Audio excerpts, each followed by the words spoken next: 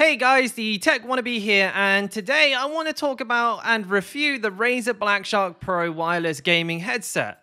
We will go over and focus on the general look, the build quality, adjustability, comfort and feel, what's in the box, how easy it was to set up, and of course how it performs in sound and microphone quality. I like to do things a little different around here and review in a way that talks more about how it is to actually use the thing that I'm talking about. And if that's something that you like, be sure to leave a thumbs up and sub to the channel so you don't miss a video. And as you guys know, every great journey begins with an unboxing. So what you get in the box is the headset, obviously, the detachable microphone, the USB dongle, you get your Elite Razer certification, and you also get this little carrying bag, which is a nice touch, but I can't say I'm going to be using it too much. For build quality, if I had to sum it up, I would say very strong. The closed back ear cups are this sleek matte black plastic. I love that they've done away with the green logo here, and you also have a very easy to find and solid feeling volume control on the left cup too, along with an on-off switch and a mic mute button, which honestly I'm not the hugest fan of. I find it too small, and because it's also spring-loaded, it can be at times difficult to tell if you pressed it in properly. I feel they could have perhaps made the volume knob like a push into mute or something. I feel like that would have been way more consistent. The headband is actually really nice, and I know it's hard to get someone excited about a headband, but just look at it. The stitching and the logo are super clean in this leather-like headband, and it feels really premium, which is a big win in my books. Now would be a good time to start talking about the comfort and adjustability, I think. And I want to note going into this part that I do have what you would call a big-ass head, so just bear that in mind while I'm giving you my thoughts here. Starting with that adjustable headband, I know you might be thinking those small metal mounts look like they would bend under the slightest pressure, and I'm with you, I thought the same when I looked at this myself. But damn, I don't know what Razer made this out of, but this metal is solid. I have absolutely no concerns of the strength of this thing whatsoever. The ear cups, they slide up and down easily enough, and there's a massive range of motion here, so it should fit all head sizes.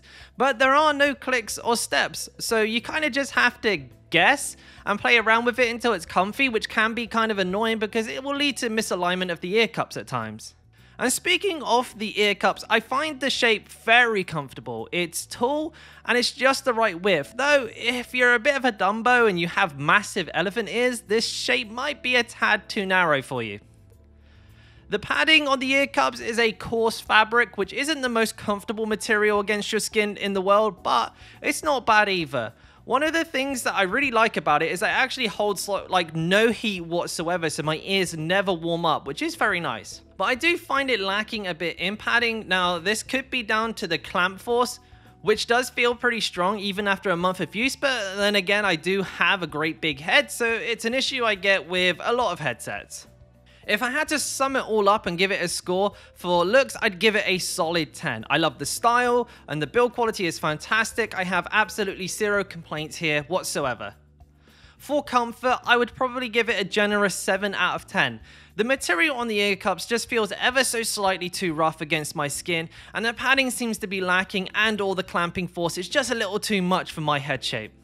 As for setting this bad boy up, there isn't too much to say. You whack the dongle into your PC and away you go, really. But you do have access to Razer Synapse, and you can play around with the EQ profiles if that's the kind of thing that floats your boat. You'll also have access to some pretty sweet surround sound settings through THX Spatial Audio, which gives you emulated surround sound, which really opens up the soundstage in some games, giving you a much better spatial awareness. So you can pinpoint the direction of sounds more easily. This is godlike in Apex Legends, let me tell you. Though I have to say my favorite feature has to be the real-time mic playback or side tone, which allows you to hear your mic with no latency through your ear cups. Which, seeing as the Blacksharks are closed back headphones, really helps make sure you're not screaming the house down when you're getting into a bit of a spicy gamer sesh. You also have access to a whole bunch of presets and enhancements for the microphone, but I've decided not to play with them here because I like the way that it sounds by default, and I'll show you why just in a moment. And now it's time to talk about the sound quality. Very important stuff. The overall volume level of the headphone is reasonable. At full blast, it won't make your ears bleed, and there's no discernible distortion. The high and mid ranges are clear, with a surprisingly controlled and rich bass, which I wasn't expecting from Razer headphones. As far as a gaming headset goes, I don't think it gets much better than this, but then again, that is what you're paying nearly £170 for here.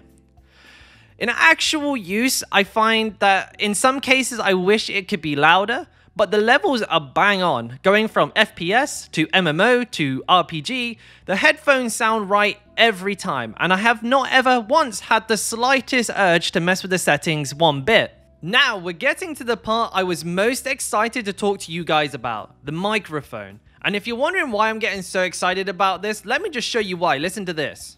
Okay, so now I'm using the microphone on the Blackshark headset over wireless, and I've not touched any additional settings.